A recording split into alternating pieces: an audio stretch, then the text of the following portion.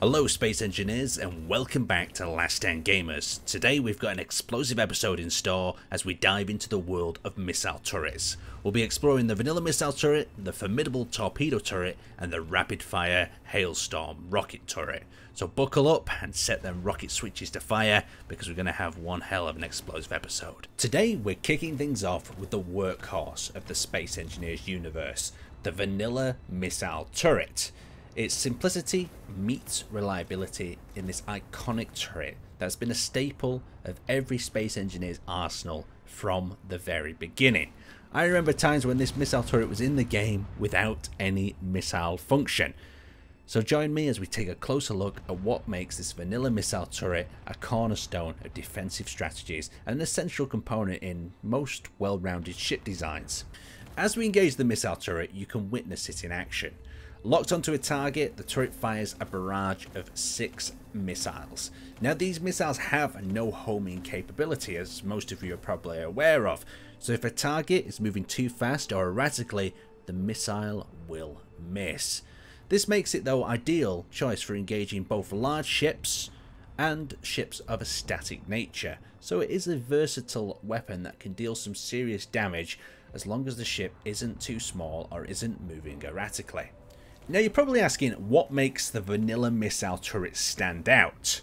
Well, I could bore you by saying it's simple and reliable, but the truth is nothing really makes it stand out. It requires ammo management with quite intense resource heavy ammunition, and on top of that it can't hit a lot of targets.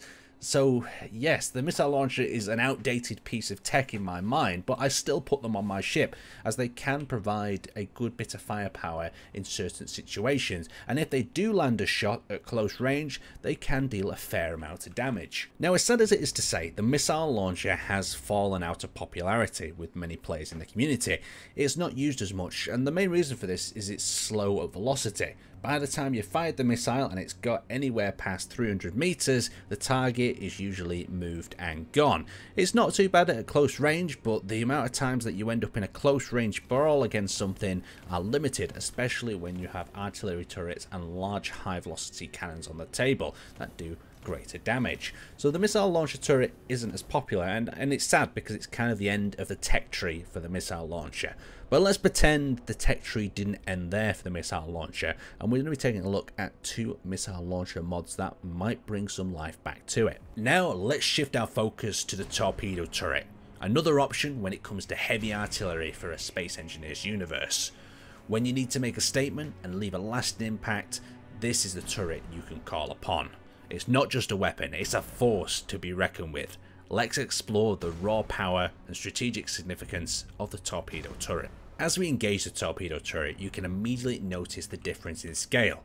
The missiles it launches are larger and pack a more substantial payload. This makes the torpedo turret an ideal choice when you're faced with a formidable adversary, like a capital ship or a large structure that demands a heavy-handed response. The torpedo turret lives up to its name, delivering colossal explosions that could cripple even the most massive of ships. This makes it a strategic choice for calculated strikes where precision and overwhelming force are essential. However, the potency of the torpedo comes with some considerations. While the torpedo turret is unmatched in its destructive capabilities, it comes with a slower fire rate compared to other missile turrets. This means that each shot needs to be well timed and strategic. Additionally, the increased ammo consumption requires careful resource management, especially in prolonged engagements. Combine this with an additional longer reload time, each shot needs to be made to count. Now what I will say is the torpedo turret is not your everyday weapon. It's a trump card in your arsenal to be used when the situation demands a show of force, when engaging a high value target, or when you need to break through a heavily armoured defence. The torpedo turret is the answer.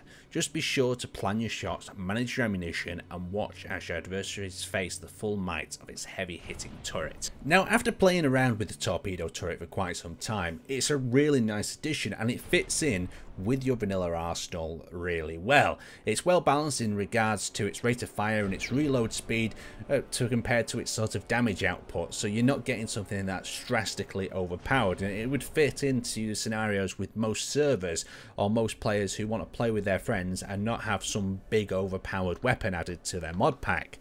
Saving the best for last, we now turn our attention to the Hailstorm Rocket Turret, a symphony of destruction, a relentless storm of rockets that leaves nothing but chaos in its wake. This turret is engineered for one purpose, unleashing madness upon your foes. Let's take a closer look at it and see what makes the Hailstorm Rocket Turret stand out.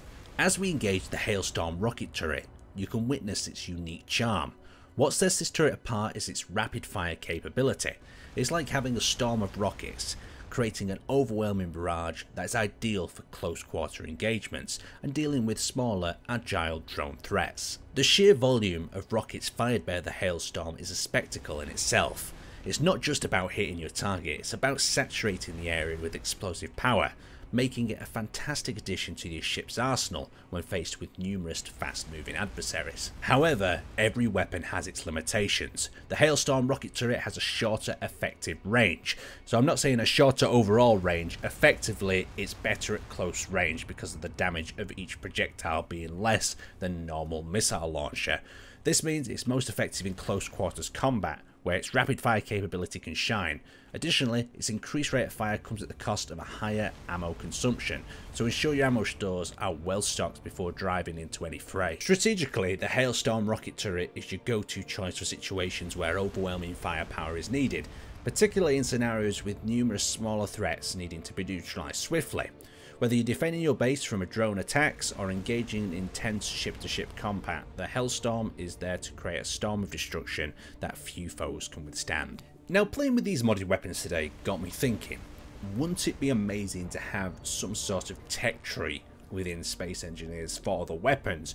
As of currently, we have all the weapons available to us unless you turn progression on, but progression in Space Engineers is an utter waste of time. Let me know if you agree with that in the comment section below. But the progression really doesn't do anything. It's designed to help new players play the game by building blocks, but I think that's a whole total other video. But progression in the weapon systems would be nice to see variants of ammunition types, variants of turrets. So like in this case, we've got a heavy missile turret, we've got a rapid fire missile turret, and we've got a vanilla. Seeing something like this probably wouldn't take too much effort from the developers to change up, but would add a lot more diversity to engagements and battles. Depending on the server rules, then ships would be, you know, at the mercy of what their captain has kind of equipped them with. Have they decided to go with a high rate of fire missile launchers combined with high rate of fire Gatling guns at a cost of damage? So there's a lot more factors that could come into building a ship with weapons if you had some sort of tech and progression. How they would do research to unlock additional ammo types and weapons, well, I don't have that talking off the top of my head, but I'm sure there could be nice ideas to it. If you guys have seen any amazing weapon mods that do fit into the vanilla characteristic, let me know as well in the comment section. And if you've enjoyed this video, hit that like button, make sure you're subscribed so you don't miss out when I post more exciting Space Engineers content. Anyway, for now, I will see you next time.